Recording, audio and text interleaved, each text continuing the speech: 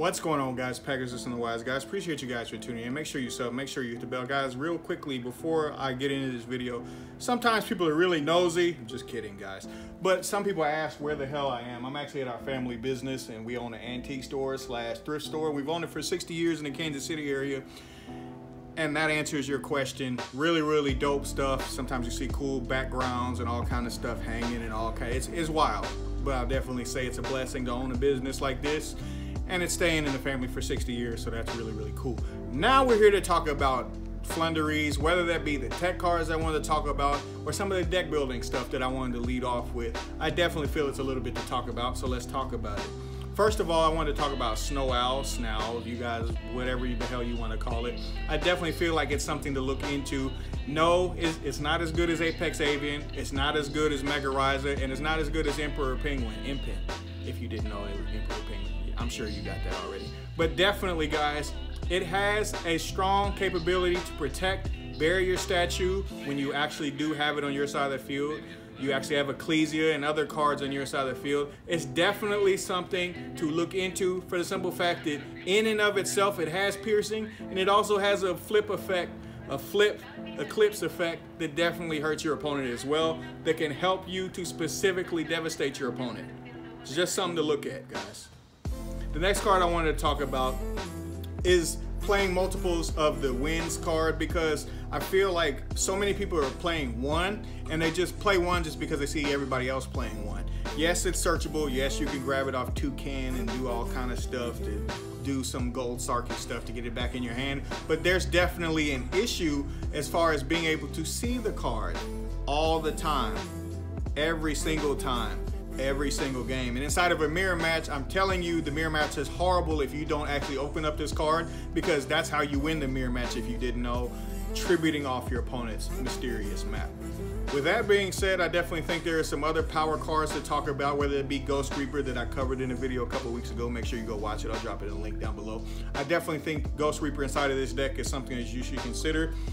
It definitely conflicts with Dimension Shifter a little bit, but I also feel that if you do have a card like this, you can pretty much wipe your opponent out. It's slowly catching on in the OCG, and I feel like in the TCG, we may jump straight out of the window playing the card for the simple fact that so many decks inside of this meta lean heavily, I'm gonna say it again, heavily on extra deck monsters, whether that be Mubeta Fafnir, whether that be DPE, whether that be Dragoon, whether that be Anaconda, whether that be Heavenly Spheres. Not that you need to worry about Heavenly Spheres or Anaconda because they're attack position monsters, right?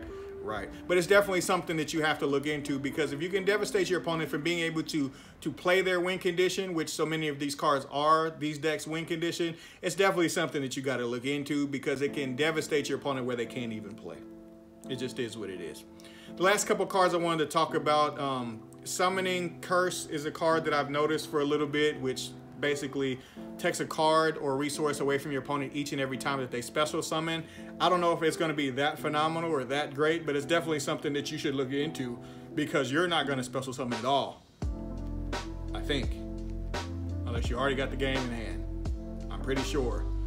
And even then, you could get rid of the card in any way, shape, or form with the wins card anyway. So it's just something to think about, guys. Maybe you even mix some True Draco. I don't know, man. It depends on you and what you want to do for your deck. But I definitely feel like it's something that you have to look into as far as tech cards are concerned. The last one I want to talk about before we get into the second part of this video is Cyber Dragon Core. Now, why the hell am I talking about Cyber Dragon Core?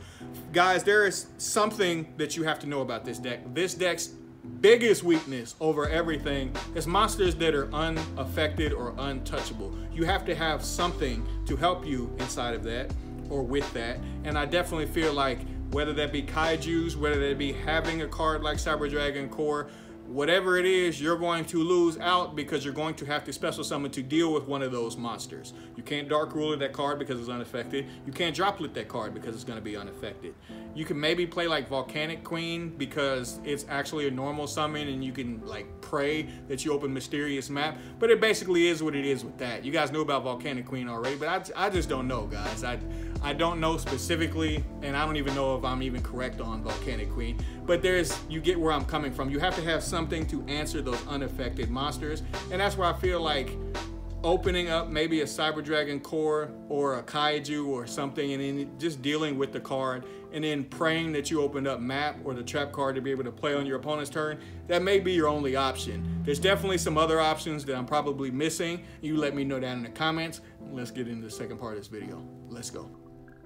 And what can only be seen really as an intermission before we get into the second part of the video, I want to talk about these three cards really quickly. Enemy Controller, because you can chain them to the little birds and allow them to resolve elsewhere or switch a monster so it can't get over Impin. You have Magical Midbreaker to ensure that your little birds can actually be untargeted. And last but not least, Book of Eclipse, for the simple fact of handling boards.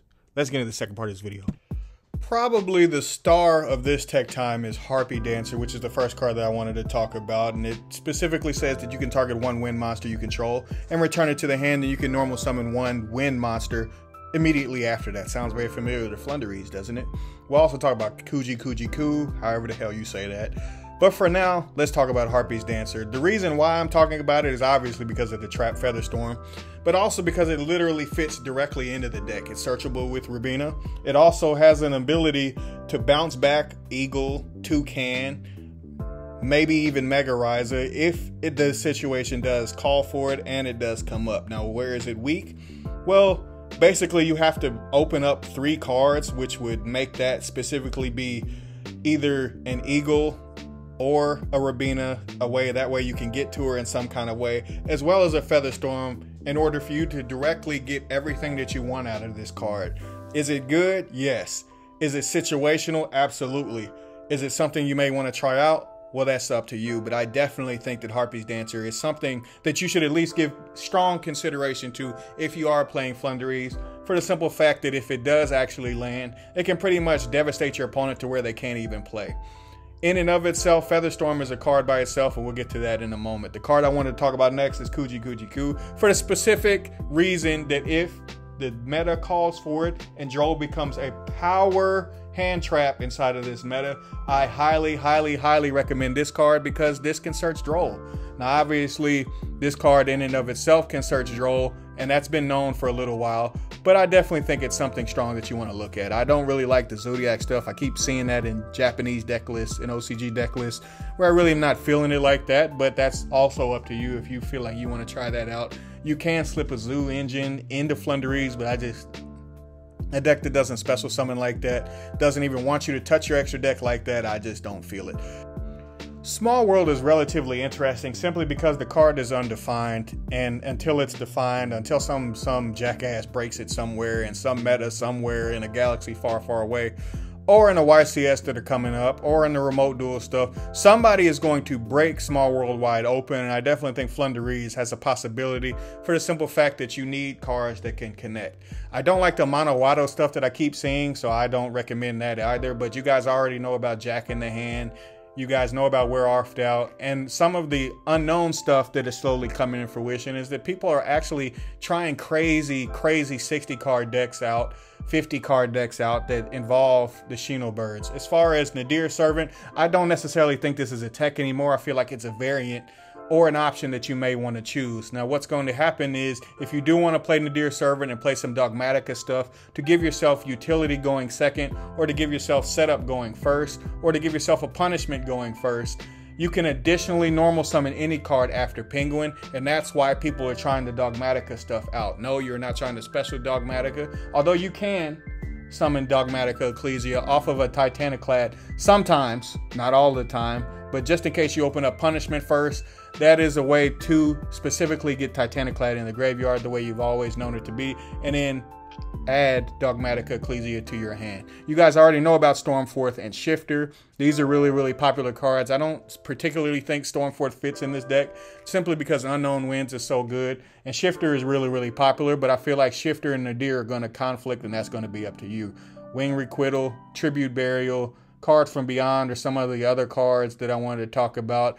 Tribute Burial, you need setup. Obviously, with Precious Cards from Beyond, it also needs setup, and they just get outclassed by power draw spells that we already have. And that's a lot of times a lot of people's issue in and of itself with Konami, because sometimes they just keep making power cards that are so powerful you would never even think of playing cards like this to begin with, and that's definitely a problem within this game. You guys already know about the Dogmatica stuff, as I said with Nadir, and you guys have seen in old combo videos, and let me know down in the comments if you need to see the video again, because I'll just drop it down in the comments, where I touched on some of the Earthbound Immortal combos that this deck can also present. Because, well, let's face it, one of the Earthbound Immortals is a hand rip. Iori Roscoe, however the hell you say his name, is a very, very interesting card as well, because it is going to rip cards out of your opponent's hand. And with that being said, guys, there is plenty more that I could cover. However, there are 15 pages of Wing Beast and far, far more tech cards that you may want to check out for yourself. I appreciate you guys for tuning in, and I'm out. Take care, guys. Arrivederci. Pegasus out.